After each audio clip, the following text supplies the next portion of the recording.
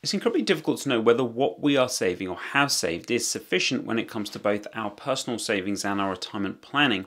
And it's a question that comes up a lot in conversations that I have when people ask me, well, what will someone have typically saved at around my age of X or wherever it is?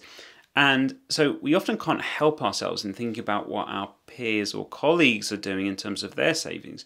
Although it's vital that you focus on your own position and your own objectives when it comes to yours and your family's life, it is interesting to see what the average and median savings and net worth is across the UK. And we'll be using the statistics from the ONS Wealth and Asset Survey and tables by Nimblefins to identify what the total household savings is, what the savings rate is, and what the average and median household and individual wealth is by age in the UK.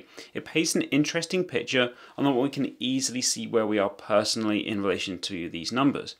It should be seen for what it is, as this is a UK-wide analysis, and therefore the standard of living and required assets will vary depending on where you are in the country and your very own specific situation. For those of you who don't know me, my name is Edmund Bailey. I'm a chartered financial planner with over 10 years experience in financial services. Now, one thing that is really important to understand is the difference between the average and the median when it comes to these statistics.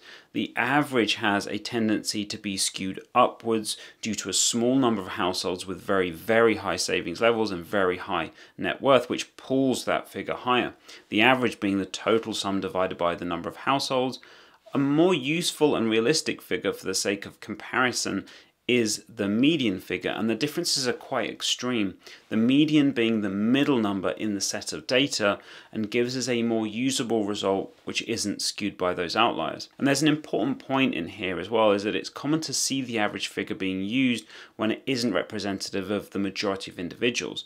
A case in point is when talking about average stock market returns, as the reality will often look entirely different with the majority of returns where they're nowhere near the average. This can be especially true when you have 1 year of very high performance, which will bring that average return up significantly if all the other corresponding years are lackluster. It's just really being mindful of averages, as they can be anything but that average. For example, the savings rate per household in the UK is 76,301. However, most households have less than this average due to a small number of households with very high savings rates. The median gross savings in the UK is far lower, and again, far more realistic number of £12,500. That's the median amount, is 12,500. The median, which means that 50% of households have more than the median amount saved and 50% have less than this amount.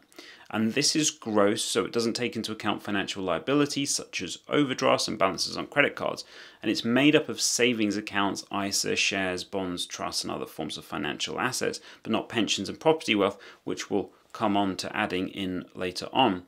It's also worth mentioning that 25% of households have less than £2,100 saved. Now, I'd be interested to know whether that is surprising or more or less than you'd expect. Let me know down in the comments below. We can then break this down further into types of household savings. This is just looking at the median for those accounts that individuals have, and where people have these accounts, these are the typical balances in place. So this is the typical savings for households that have these accounts. So where someone does have an account, this is the median amount that is typically found within those accounts.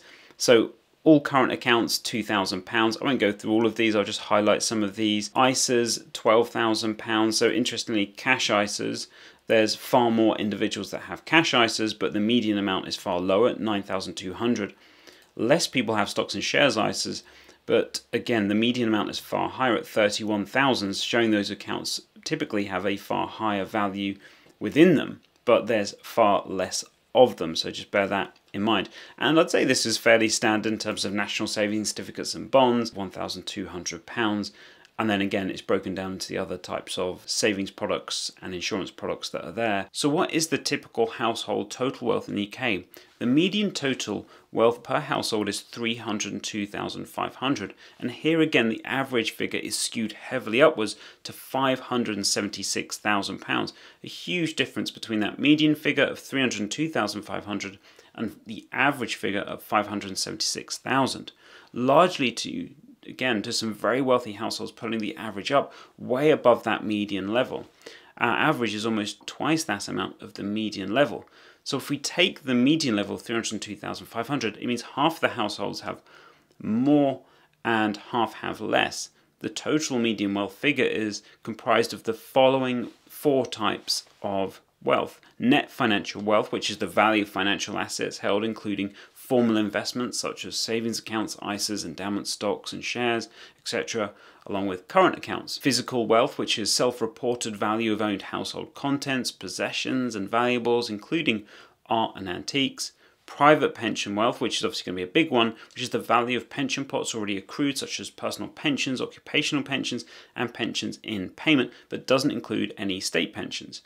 Net property wealth, which is self-reported value of property owned, including a main residence plus any other land or property owned in the UK or abroad. So let's first take a look at the average wealth by age in the UK, and then we'll look at the median. So we have our table for our average household wealth by age, and as you see, we have our ages broken down into bandings on the left hand side, and then as mentioned before, the 4 types of wealth really: the physical wealth, the wealth that you'd obviously find ultimately around your property, and then the 2 big ones, property wealth and private wealth, which is pretty much going to make up the majority of most individuals' private wealth.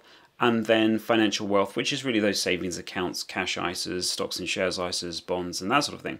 And then it says that you'd really expect over the years that wealth accumulates with time as we're saving more, as the capital value of our property is increasing and we're paying down the mortgage, etc. I think what's interesting on this table is when we look at a couple of things. Age 40 to 44 is a bit of a curious jump really, from 35 to 39.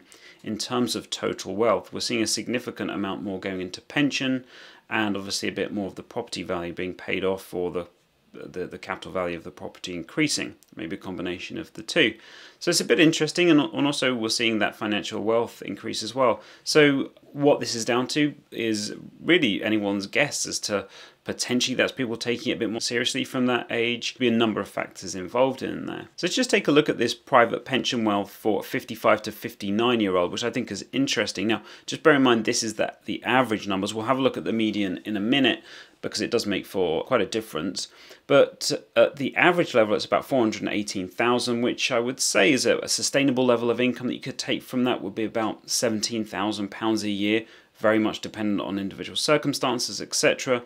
But as a very broad brushstrokes figure, we could say about 17,000, then potentially 2 adults in that household getting a state pension each, that's 20,000, so about £37,000 of pension income that could be derived approximately for this household. They've obviously then, in addition to that, they've got their financial wealth as well, which is their savings, their cash ISAs, etc.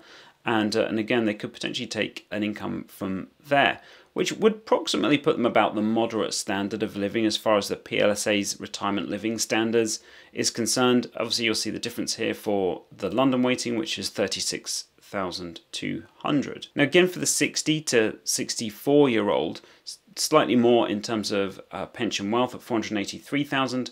Again, a very approximate pension income of about 20,000 could potentially be taken from that plan, in addition to state pensions at £10,000 each, and we're looking at about an income of around £40,000 a year just from the pension.